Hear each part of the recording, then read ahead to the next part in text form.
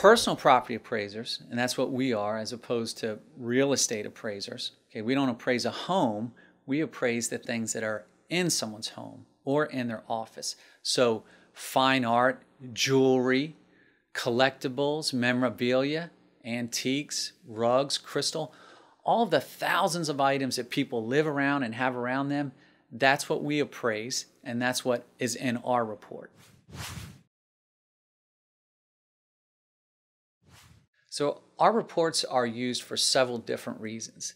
Probably the most common reasons that we produce a report are for scheduling insurance, for damage claim events, for estate settlement, equitable distribution among beneficiaries, for charitable donation for tax deductions, and for divorce.